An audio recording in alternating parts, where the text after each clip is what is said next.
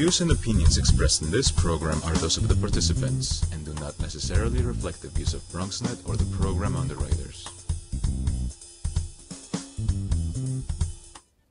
Well, Happy New Year to you, and want to let you know straight ahead on this edition of Perspectives, we go front and center with an actress that is literally making headlines. She's an actress, she's a producer, she's a writer, she's got all of that and then some. We'll introduce you to her right after this on Perspectives. What's on your mind? Let 'em know. What's on your mind? What's on your mind? Let 'em know. Anything relevant to life, you bring it to the table. Whether you make a move solo or a movement with a stable. No fables, you speak on your decisions. Cause in the long run, it's your voice, your views, your vision. Keeping it real with many messages for you to know. This ain't radio, but DJ runs the show. Entertainment, he rocks it. Politics, he locks it. The host with the most would handle any topic. Don't forget to share your perspective with shines of light. Cause it might make a difference in someone else's life. Make a difference. What's your perspective? Express what's in your heart and your mind. Share your perspective. What's your perspective?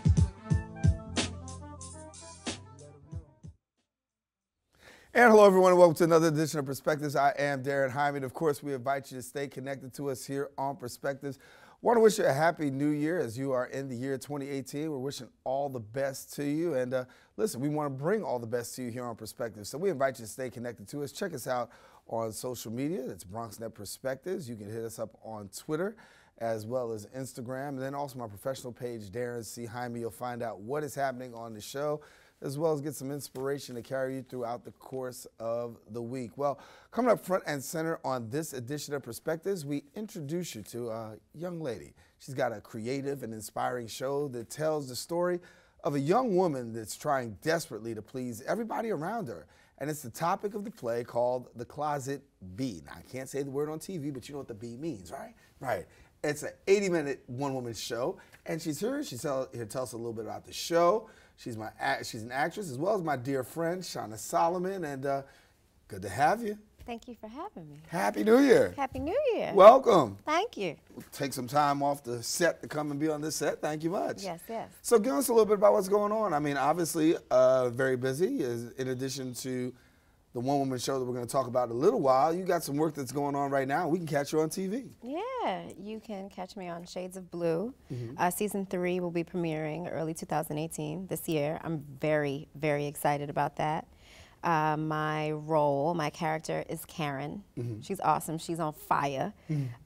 She's a right-hand shooter of like a big drug dealer in Brooklyn, and she has to choose between the lifestyle that she's always known or being a really good mom, because they're utilizing her son for some things that she's not cool with. So she's changing, and I like it. That's good. Season 3 coming up 3. real soon. So in addition to that, what else you got going on? Well, I have Search Party. That's out on iTunes. I have The Deuce. That's on the HBO.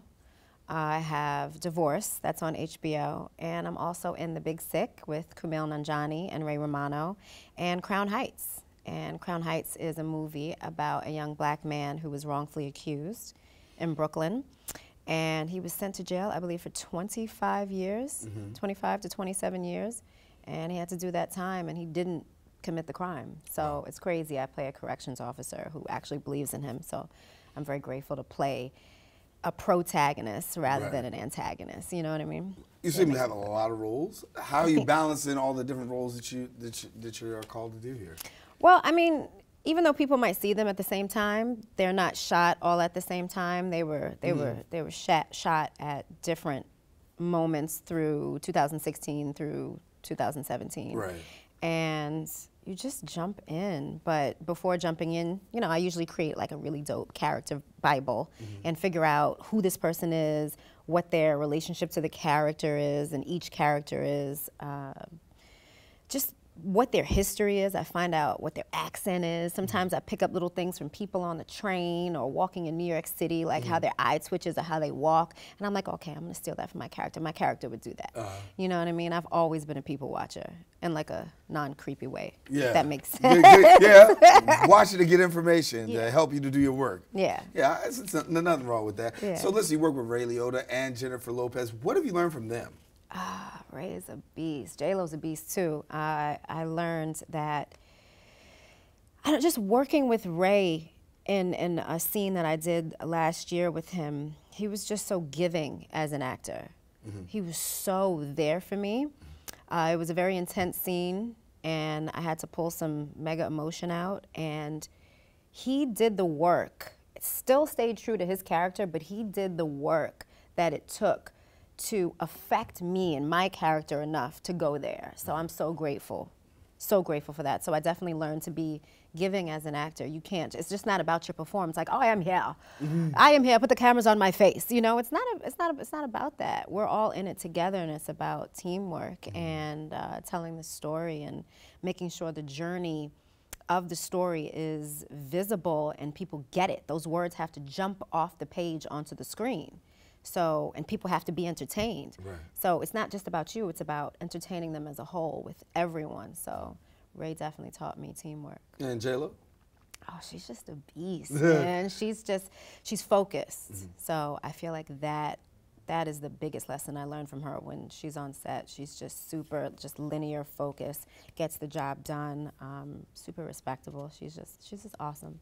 Yeah. And then, as I said in the intro, you know, you got a lot of things going on in addition to all these roles that you play, but the main baby, your baby, is this one-woman show that's 80 minutes long, and it's called The Closet B. I cannot say the word, but I want you to know there's an acronym. And so before you go there, hear what it's about first, and hear what we got to say. Yes, yes. So talk to us about The Closet B, because B stands for something. Yes, it stands for a bold individual who thinks confidently of herself. Okay, bold individual thinks confidently of herself. Do the work, do the math. Go ahead. So I wasn't always that. You know, I was timid and I was uncomfortable around people just to make them uncomfortable. And I didn't even realize that I was doing it until someone told me that I was doing it. And my ex said one day, how come you're so bold and you're just so brave and fearless and you say what's on your mind in front of me, but when we're around some of your friends and certain people, it's like you clam up and you get weird and all you want to do is like please them and you become this people pleaser. And so I realized I had this issue. And so I wrote out every single event, like major event that's ever happened to me in my life where I allowed people to make me feel uncomfortable and I tried to people please them, and that's what the show is about. It's about facing these people. But after I wrote it and I spoke to my ex about it, he said, well, that's exactly what you are. You're a closet bee. And I was like, okay, all right. But I said, I'm gonna flip the stereotype and I'm gonna turn it on its head, because a lot of people consider women, strong women who are very opinionated, who get things done, who are hard workers, and you know, they don't play no games. They call them bees. And so it's not that. They're just bold individuals who think confidently of themselves. And they need to walk with their heads high, and it's okay to walk with your head high, and it's okay to make people uncomfortable as long as you're not hurting anyone, but you gotta put yourself first. And so the show is about how we learn how to please people from like a young child, from our homes, and then take that all the way through school, through relationships, through work, and in life, just in general, and how we can overcome that. And so this is a one-woman show, which means you play all the characters yourself. 19. 19 characters. Yeah. In 80 minutes. In 80 minutes. How does that work? Well, it's just, I feel like the story has to flow. It's got to be a quick story, in and out. People are there. You don't want anybody looking at their phones, getting bored. So you have to have entertaining subjects. It's really relatable.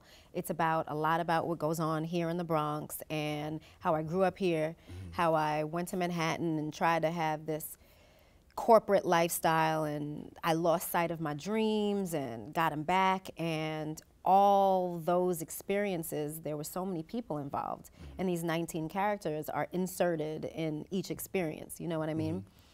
But jumping from character to character is like my favorite thing in the world. We'll come back and talk a little bit more about her jumping from character to character. We gotta jump to a break right now, so stay with us. When we come back, we'll have more with Shana talking about The Closet B, and then some more right here on Perspectives.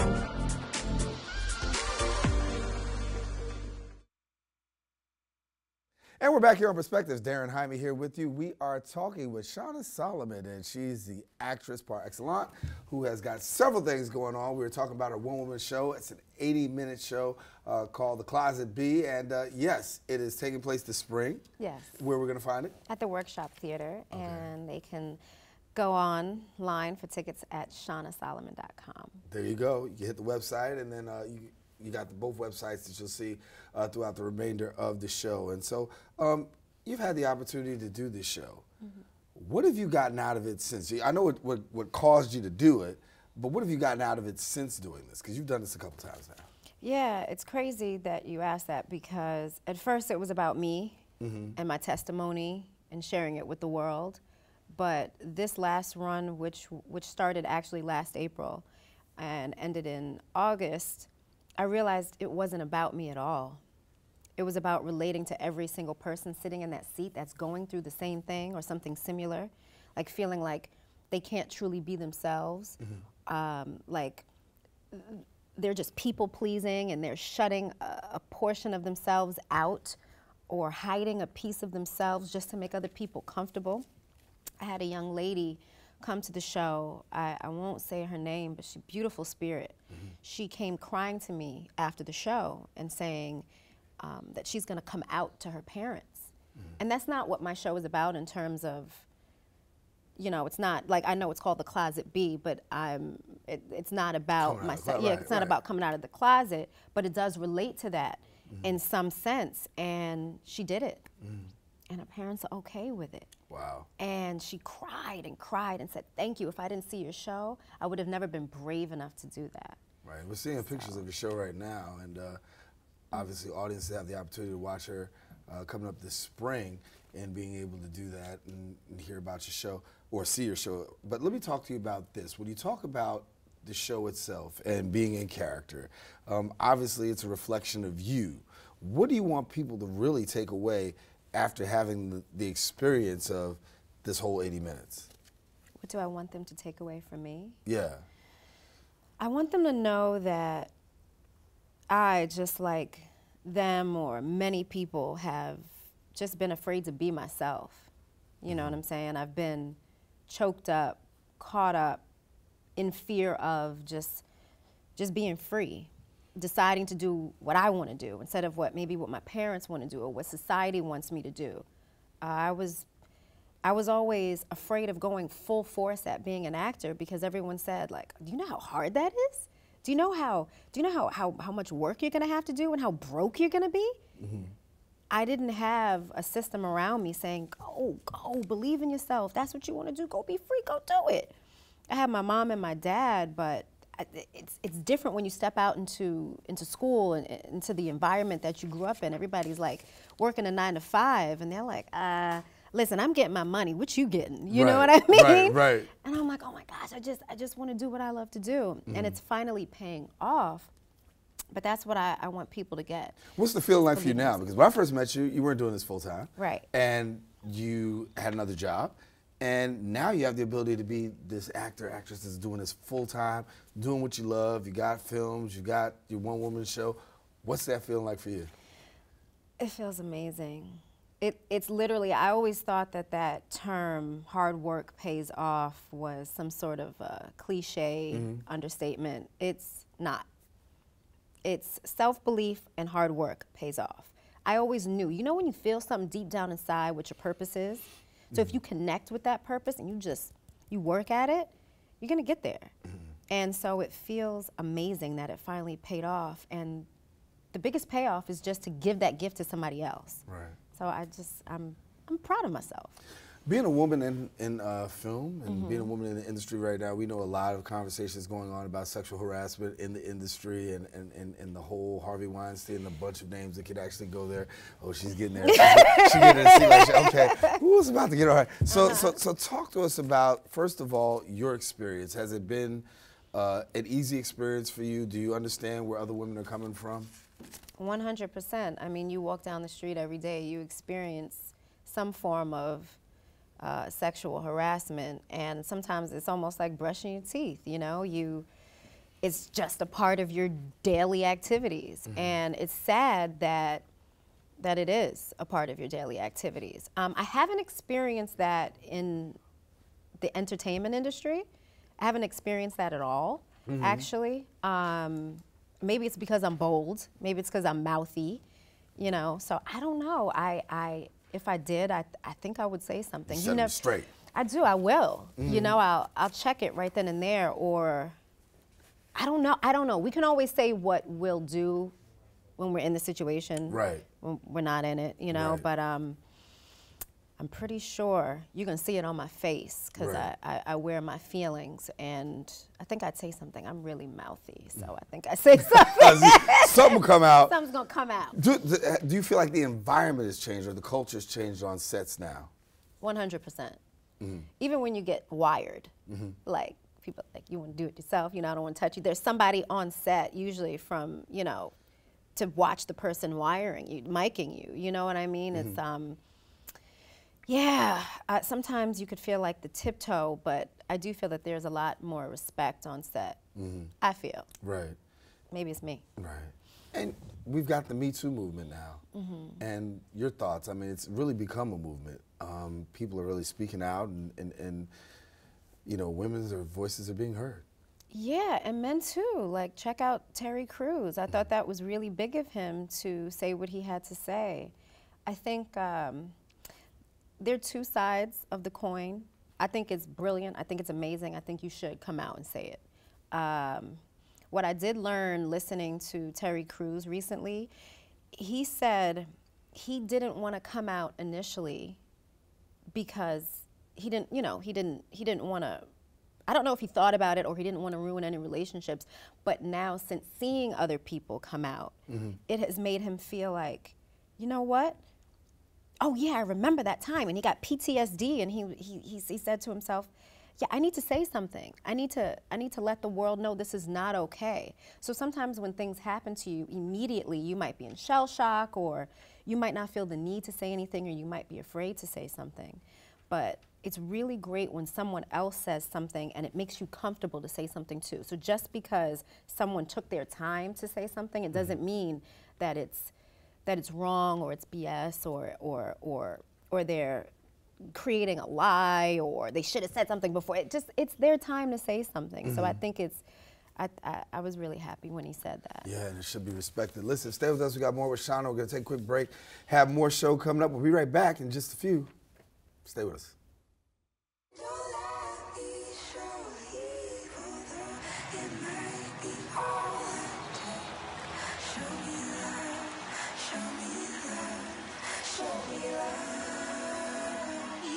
I got a crick in my neck, limp in my step, cramping in my muscles every time I try to flex. All of the ones get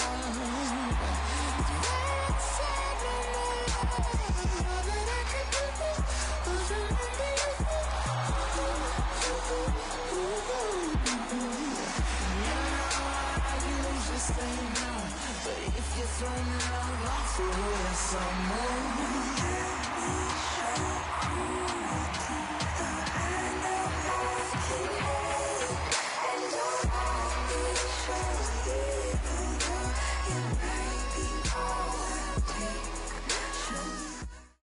Our guest in studio, Shana Solomon, talking about the one-woman show, The Closet B, an 80-minute one-woman show that she actually does 19 different characters in 80 minutes, in addition to her work in film and television.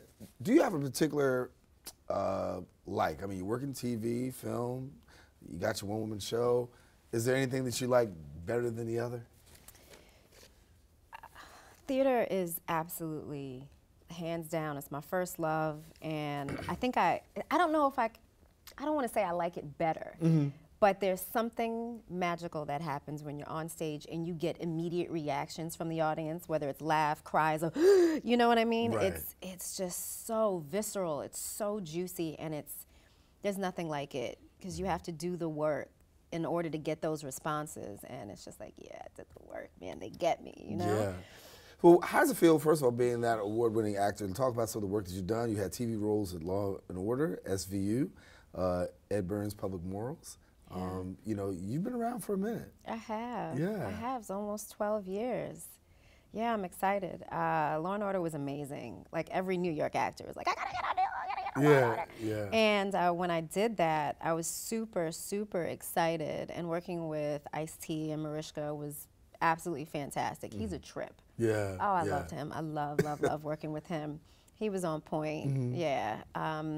And Public Morals, that was actually one of my first timepiece television shows that I've ever worked on. So it was amazing to go back into the 60s and like live out Steven Spielberg and Ed Burns's vision of what that was in New York City. And that was fun. You talk about people watching, but talk to us about who else you watched in the industry to help to shape and mold who you are today. Oh, Philip Seymour Hoffman, Don Cheadle, Viola Davis, Denzel Washington, Daniel Day-Lewis. Those are the meaty actors that I watch. Anything that they have, I'm studying. Right. Studying. Yeah. So let me ask you a question. So when you go to the movies, do you go to the movies and enjoy the movie, or do you go to the movies and study? It depends. Really? It really all depends. It depends on what jumps out more. I think it's moment to moment. I could go there for the story, for the journey, and then as soon as something happens, maybe with Viola or with Daniel Day-Lewis, I notice that they're giving it to us. You know what I mean? That the juice is coming, and I'm like, oh my God, yes, It's coming. it's coming, and I'm all there for it. But I'll try my best to enjoy it. But it's hard to not. It's hard not to eat it up, and it's hard not to watch the work, you know? You work with a lot of amazing people. I know you always get the question, but is there anybody in particular that you really have a desire that you really want to work with? Don Cheadle. Really? Why Don? I think he is incredibly talented.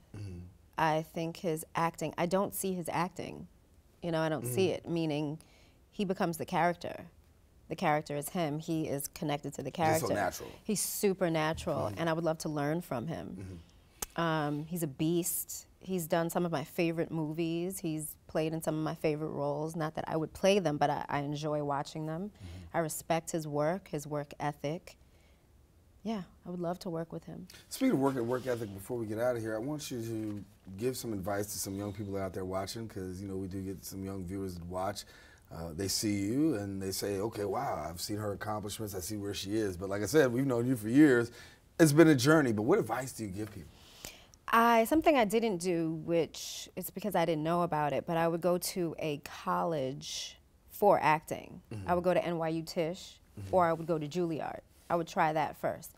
If you don't take that route, as soon as you can, get to a drama school. A conservatory, some sort of conservatory, and study for at least 4 years. Just get that in your bones. See if you love it. See if you really connect with the work. And I think one thing that really helped me was getting on the NBC showcase. So constantly audition, and honestly, I love to help people. So if you go on my website and you hit me up and you contact me, I will talk to you. I will help you. I'm not weird like that. Right. I'm cool. I'll help you. I'll help you. I'll look out for you. There's so much information that I can give them. But it's definitely do a showcase so that agents can see you, and so that talent managers and different casting directors can see your work and want to work with you. A showcase in New York City is like one of the best things that you can do to start out. So if you want to watch Shana, check it out. She will be performing The Closet B, and that will be taking place starting in the spring. Yes. And tell them again where it's going to be at. It's going to be at the Workshop Theater. Okay, at the Workshop Theater. Make sure that you make your way out to the Workshop Theater. You can check her out and find out all the great work that she's doing there. An 80-minute show where she goes through 19 different characters, and it is something worth seeing. Talk to me about the reviews, because obviously, are you critically, because I hate watching myself on television, right? Right. So talk to me about the reviews, and how do you feel after the show? I mean, is it like, do you go back and are you extremely critical? Or are you like, okay, how do you feel about your work like that? I do love my work, but I'm still extremely critical. Right. Extremely. Like, I could always fix this, and that. And then all you can do is just rehearse your butt off and let it go on stage. You know what I mean? You just give them your heart, your soul, your all. So that's all I can do every single night. Right. You know? Right. But in terms of what people are saying about it, they say it gives them life, it changed them, it brought families together. The show is not just for women, but my demographic, it's mostly women. Right. I love building women and helping them grow and helping them to become better because I went through it, you know? Right. Yeah. Well, Shana Solomon, our guest in the studio, thank you for coming and hanging out with us here on Perspectives. Thank you for having me. Oh, glad to have you. All righty, listen, and you can find out more about her work. You saw her websites at the bottom of the screen, and we encourage you, as always, to go check it out, and you can find out, and then go check out the One Woman Show, and you definitely will come away with a different perspective. Listen, that's about all the time we have here for this show. Want to thank you for watching. Be sure to check us out every week here on BronxNet Perspectives. Until the next time we meet, stay safe, share your perspective. Daren Jaime saying take care, God bless, and we'll talk to you soon. What's on your mind? Let 'em know. Express what's on your mind. What's on your mind? Let 'em know. Anything relevant to life, you bring it to the table. Whether you make a move solo or a movement with a stable. No fables, you speak on your decisions. Cause in the long run, it's your voice, your views, your vision. Keeping it real with many messages for you to know. This ain't radio, but DJ runs the show. Entertainment, he rocks it. Politics, he locks it. The host with the most would handle any topic. Don't forget to share your perspective with Shines of Light, cause it might make a difference.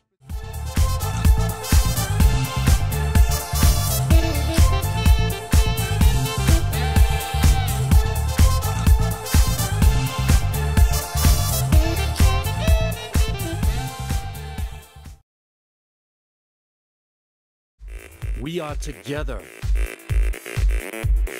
And for the last 20 years, we have been building on a vision to share our views, our voices on our channels. We are the Bronx.